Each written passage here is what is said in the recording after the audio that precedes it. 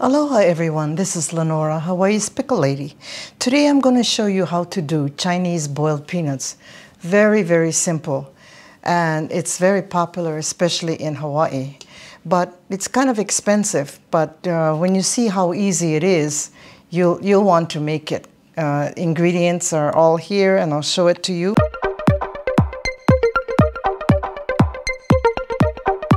So what I have here about 2 pounds of peanuts, raw peanuts. And you usually can buy it in Chinatown in a bag. And so what I did was I kind of rinsed it out, but there's really no dirt on it. But just give it a quick rinse, put it in a colander, and then put it in a bowl or a pot and cover it with water. And it floats. So you probably have to use a weight, like a plate that fits in there or a pan, and then weight it down with some canned goods so that the peanuts won't float up, okay? And then you can soak it for 1 to 2 days. And the peanuts, unfortunately, we don't know how fresh they are.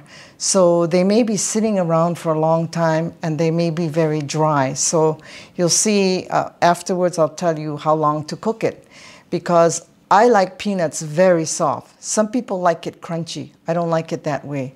So I cook it a long time. And like I said, you never know until you cook it to see how fresh the peanuts are or how dry they are. If they're very dry, then they'll take longer to cook. But you can't tell by looking at the peanuts. And when you soak the peanuts, you can't really see the inside.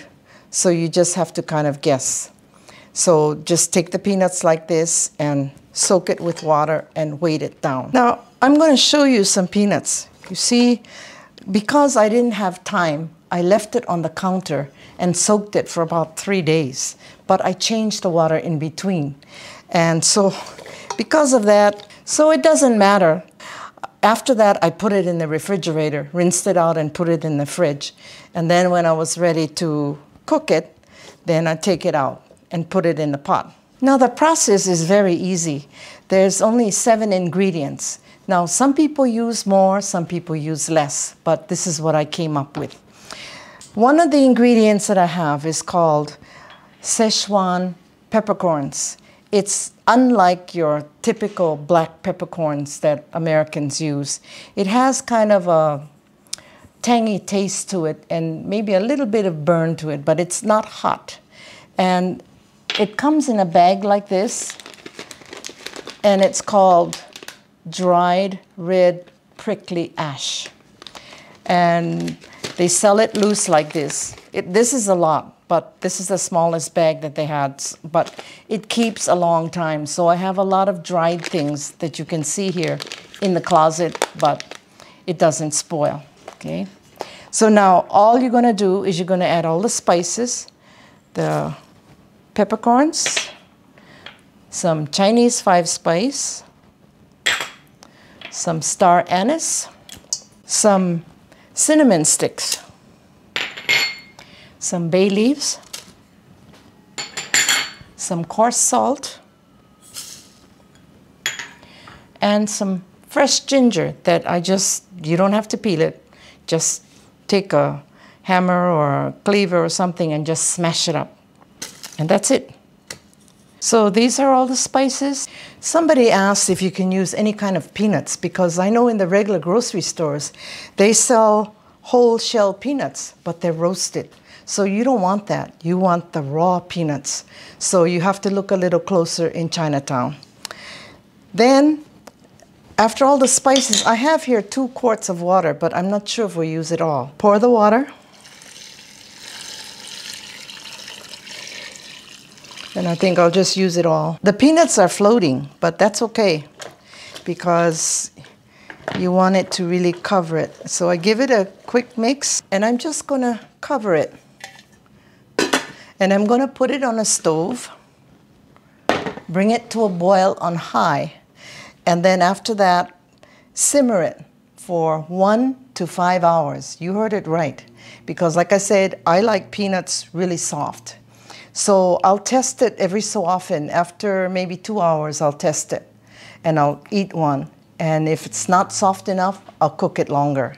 And like I said, the 5-hour time might be because the peanuts are kind of old, so they're kind of hard. So you can be the judge on that. The peanuts are old, but it doesn't mean that it's bad. It's just that you don't know how long they've had it on the shelf. So I'll see you after this cooks. I said that in the regular pot on the stove, it takes about anywhere from 1 to 5 hours. But who wants to wait for 3, 4, 5 hours waiting for this to cook when everybody wants to eat it? So I've decided to use an instant pot, and we'll try to cook it for 1 hour and then test it out and see how it is. So I'm just gonna pour all of this into the instant pot. So pour it in.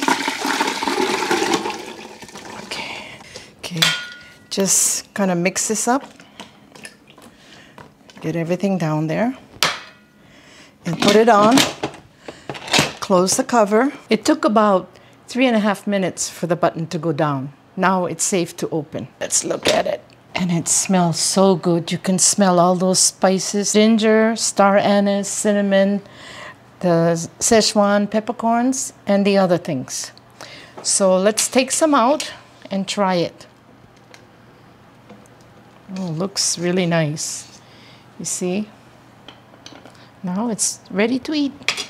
So I'm going to peel it open. And you can see how soft it is. See? Now, really soft, just melts in your mouth. This is the way I like it. Now, if you want it crispy, like some people do, then try it for maybe half hour or 45 minutes. This was done in the Instant Pot for only 1 hour.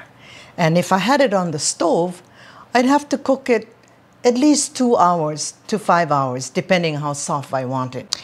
Now I'm going to open one and show you how soft it is. So what I'm going to do is I'm going to mash it with a spoon, or you can even do it with your fingers.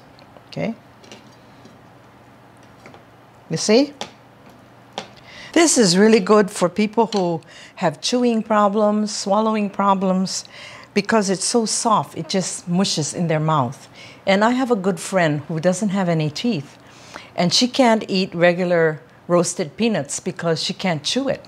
But with this, she's in Hawaii, Diane. But I wish I were there, Diane. I would give you a bunch of these to eat, and she would be so happy. These boiled peanuts are very nutritious. There's no oil, there's no sugar. And it'll be great for poo-poo parties, just for you to snack on, give the kids to take it to school, have it at a introduction to a potluck or party. People would love this. In Hawaii, we always look for different kind of appetizers, and this one is a winner. I know some of you are having difficulty finding the recipes, but I want to tell you that I have a website, and every recipe is on there.